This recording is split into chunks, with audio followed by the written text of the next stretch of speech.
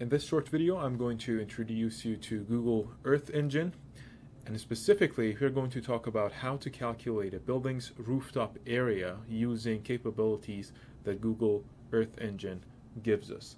I have provided the website for you on this slide. Also, the website is linked in the comment section of the video. Click on this website and we'll go ahead and see how to create an account. Once you are in the main page of Google Earth Engine, right over here, you need to click on sign up and create an account so you can use that account in the code editor of Google Earth Engine. I'm not going to sign up again because I already have an account that is associated with my Gmail. So you need to do the same and create an account that is connected to your Gmail.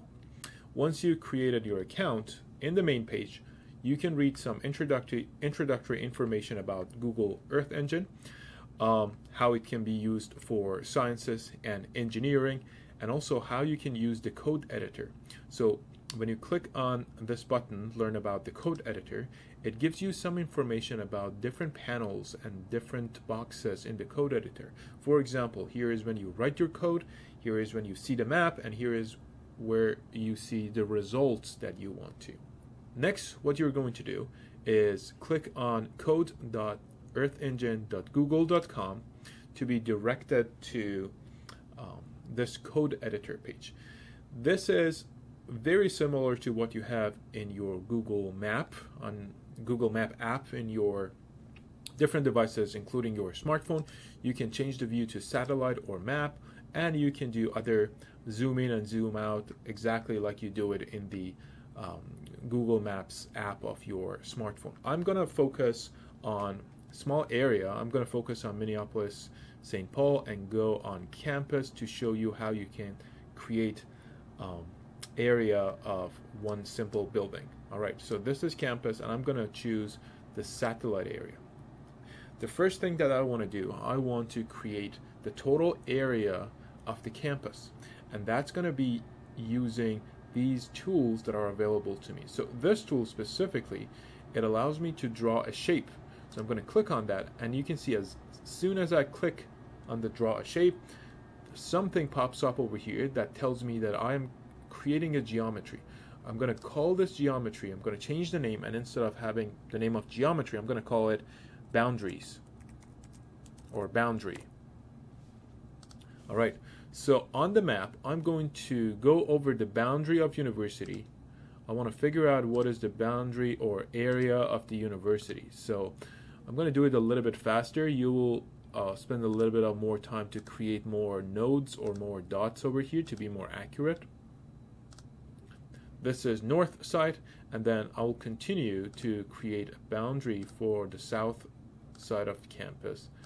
Now you can see that the two areas that I created, I have 19 vertices.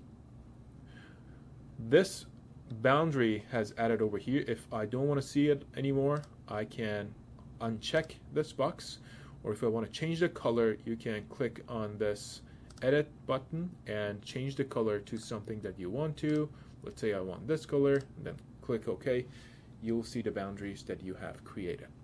Next step is how to calculate the area of campus.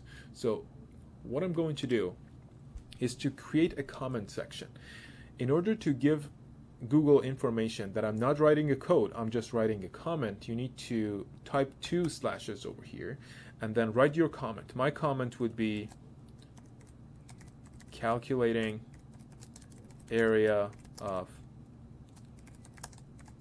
the University of St. Thomas. In order to calculate the area of the geometry, the polygons, the boundary polygons that I have created, I need to define a variable, and the variable contains a number that gives me the area. So in order to define this variable in Google Earth Engine script section, which uses JavaScript, I need to type var, which represents variable, and the variable that I'm going to define is going to be boundary area. So boundary, I'm going to use underscore area. This variable is going to give me the area of this polygon that I created, right? And the name of that polygon, that geometry, was boundary.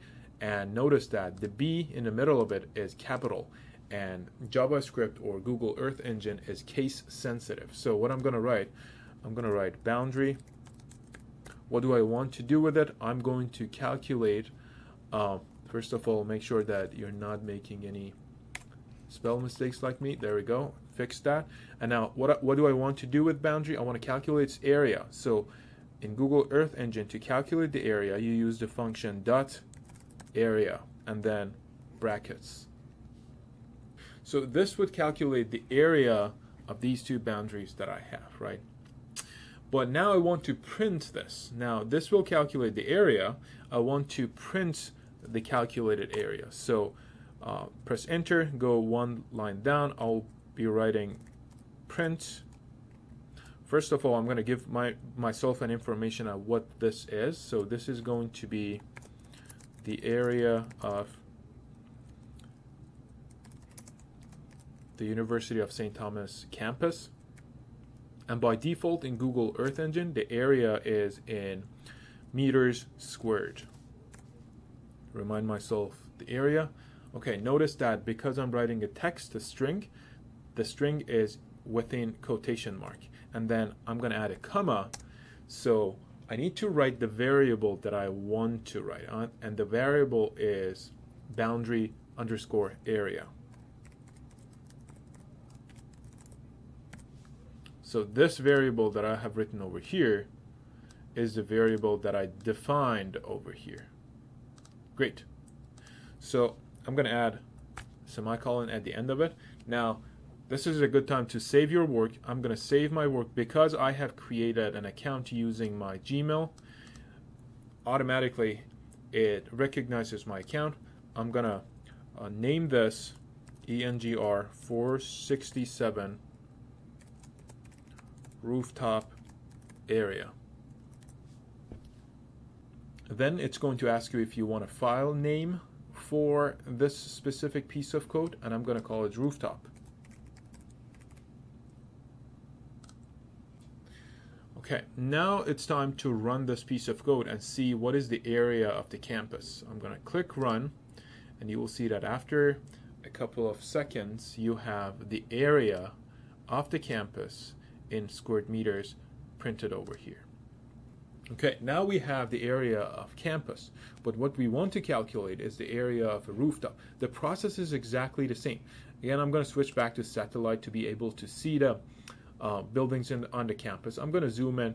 First of all, you can see that green polygon is kind of interfering, right? So in order to, I'm going to select the green polygon and uncheck that so I can see the rooftops better, right? Again, we are going to create a new geometry. So when you hover over the geometry area, you can add a new layer. As soon as I click a new layer called geometry is added to this list. And also it's added over here, right? Again, geometry is a general name. I'm going to change this to, because this building that I'm going to calculate its rooftop area is Anderson Student Center, so I'm going to change the name of this geometry to ASC, which stands for Anderson Student Center. All right, if I go over here, you can see that it's also changed to ASC too. I haven't drawn the area yet. So let's change the color first to a better color. I'm going to select this orange color, click OK. Now click on draw a shape, and then do my best to create a polygon, a shape around Anderson Student Center using different nodes or vertices. There we go. So now I have this geometry, this polygon defined over here.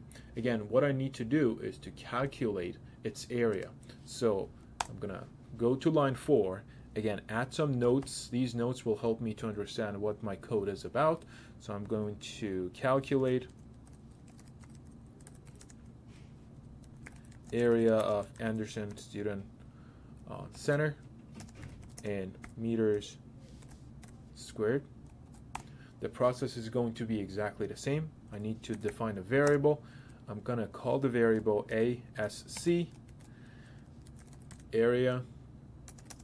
what I want to do with it is to get the geometry that I defined, and the name of the geometry was simply ASC, capital ASC dot area brackets. And then I want to print that area so I'll be able to see the area. In the quotations, I'm going to write the area of ASC in meters squared, and then comma, the variable that I defined was ASC underscore area, and semicolon followed by a semicolon. All right, now first of all I save it and then I click run. You can see that now I have two different areas. The first one is the area of the campus overall, and the second one is the rooftop area of Anderson Student Center. You can do the same thing for other buildings on campus or on the area of interest that you have to figure out what are the areas of different rooftops.